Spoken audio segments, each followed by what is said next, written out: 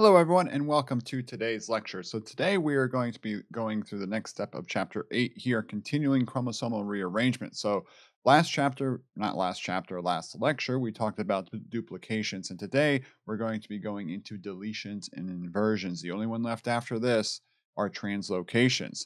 So, just as a refresher, right now we are focused on rearrangement still for chromosomal alterations or variations.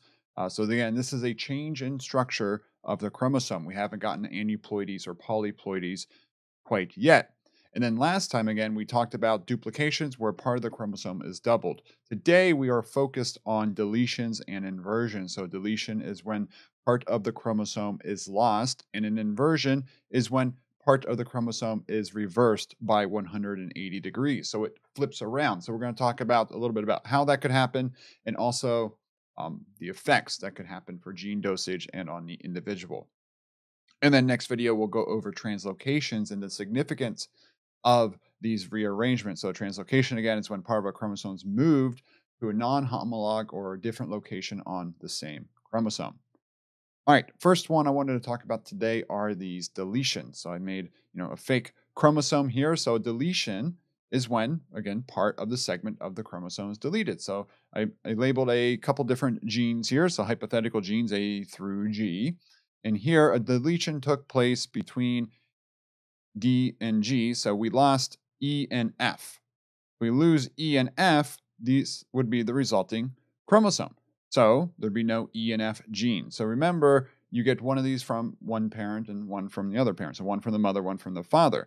So it's possible that only one version of that chromosome gets the deletion. So maybe the mother's chromosome gets a deletion of E and F, and the father's chromosome is fine. So what does that affect of having one less chromosome with those genes do to the individual? And the answer is it depends. It depends on the gene. So if we're looking at the effects, again, it highly depends on that gene being lost. So different locations where it can happen too. So here, if there's a centromere deletion, so let's say this centromere was deleted right there. What would that cause? The problem with a centromere deletion would be during mitosis. Remember how important the centromere is during mitosis? So the spindle fibers come out, connect to the kinetochore, and then separate the sister chromatids for mitosis for cell division. So if there's a centromere deletion, there'd be a loss of the chromosome during cell division. And that loss of chromosome during cell division would typically just lead to cell death and apoptosis if it's just one cell. Now, if that's a germline cell that's going to be fertilized, then that would cause severe developmental effects depending on which chromosome might be lost in that manner and if the other one is still present. Next, so other effects here, many deletions are lethal, so meaning not able to survive. Now, what if they aren't? Why? What would make them lethal? The biggest effect here is on gene dosage. So because we lose one of the alleles, gene dosage drops. And so depending on the situation, the individual might be okay if gene dosage drops for a particular gene or enzyme. When you have a heterozygous individual, technically this one doesn't work properly. So technically that's a drop in gene dosage. So that individual still can survive just fine. But if it's an important developmental gene, it might not work correctly. And you need both dominant genes in order for proper development and developmental cues. So mainly we're talking about heterozygotes in this. So then the next example here is pseudodominance. And we talked about this one previously. And remember, this is when if the only allele present is dominant, it has the deletion in it, then that makes both recessive. So if only allele is recessive, then it's expressed. Meaning, if you do have this heterozygous form and this one gets the deletion, then it becomes expressed. Or pseudodominance, more in fact, if it depends on which parent passed it on. It could, so we talked about the goats, where it depends on the sex of the individual. So if it's sex dependent for that particular chromosome, for that particular gene, and the father's version is the one that gets the deletion and the father's one is one that's expressed, then that's what it is. So remember, pseudodominance. You can go back to one of the previous lectures to check that one out. Next example here is called haploinsufficiency. This is when 2 copies of a gene are needed, even if different alleles. And again, I hinted at this one before for development. So for some proteins in development require both copies of that gene to be working properly. So deletions can be lethal, but if gene dosage isn't a super negative effect, then it's okay. And then, like I said here, others may cause these developmental effects. A few examples of these are cri-du-chat syndrome. This is a deletion on the P arm of chromosome 5. So remember, P arm is the short arm. So this is chromosome 5 here. There'd be a small deletion on the top, and this leads to extreme developmental abnormalities in these individuals. So remember, this is the P arm here, and this would be chromosome number 5 this occurs on. So you could see this in a karyotype. I talked about this. No, I didn't talk about this one before. I did talk about Angelmann versus Prader-Willi syndrome for talking about genomic imprinting related expression levels. So Angelmann and Prader-Willi occur on the same chromosome. They're a deletion on the long arm of chromosome number 15. So, you have a short arm and then the long arm. Now, depending on which parent passes this on, depends on which, disease that it leads into. I'll link the video where I talked about Angelmann and Prader-Willi and sex-related extensions of inheritance. We talked about that video a few chapters, or talked about this information a few chapters ago, where this genomic imprinting, it depends on what the parent of origin is. So for Angelmann, so paternal, let's start with paternal for P, is Prader-Willi. So if the father inherits the deletion on chromosome 15, the offspring will have Prader-Willi syndrome.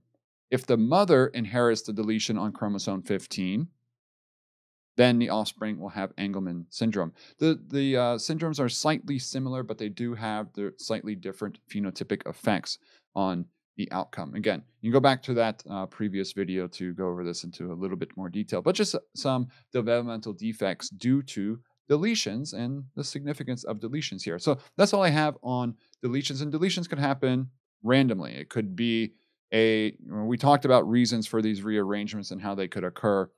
Big one here would be incorrect crossing over events, where this exchange didn't occur properly and we lost a section of the DNA. Now, next type here are inversions. Remember, we're talking about deletions and inversions today and saving translocations for the last one. So here we have the same chromosome, and now we're looking at this region right here between genes D and F. So an inversion is when this is chopped, and then what can happen is the loops form in the DNA. When this loops out, it can actually rotate around and invert itself. So you don't duplicate any genes here, just everything is backwards now. So if you look, I kept the letters backwards as well here, and this can have multiple different effects. So it all depends. It depends on the promoters. So this could have, so here there's no loss or gain in DNA. And now we have to read this direction if we want to express those genes. And sometimes that can be possible, and sometimes that might not be possible. And so this is the dangerous part with inversions. Now, there are 2 main types of inversions. There's paracentric and pericentric. So para means next to. So the parasympathetic nervous system is next to the sympathetic nervous system. So paracentric does not include centromere. So this is kind of what we drew up here. It does not, remember, this right here is the centromere on this chromosome. So if we had A, B, C, D, E, F here, like not including G here, a paracentric, let's say there's a inversion between B and C, we'd have A, C, B, D, E, F. So not including the centromere right here. Whereas pericentric, peri means around, pericentric includes the centromere. So it's around the centromere. So if we had A, B, C, D, E, F here again, this would become, let's say now there's a inversion between C and D. We have, or let's do CDE here. Let's make it a bit longer, CDE. This section right here, we then have A, B, E, D, C, F as our final result here. So this occurred around the centromere. This one's a little bit more dangerous because now we're changing maybe potentially the type of chromosome, the P arm and the Q arm, and they might no longer correctly line up for homologous pair and crossing over in the next round of meiosis. So that one could be dangerous for that reason too. Now, effects here, again, no loss or gain in DNA. But because of this inversion, it may disrupt genes. And then that could also lead to some position effects. So the expression may then be locus dependent.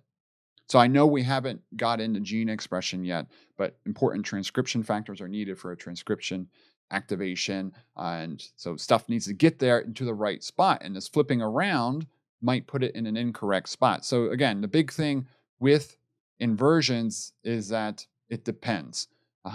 So it depends on the gene that inverts and so forth. I don't have any direct examples of inversions today, but I just wanted to bring inversions to your attention as potential alterations in DNA, and then talk about the two different forms, paracentric and pericentric. If one was to be more severe, I'd say it would be the pericentric inversion.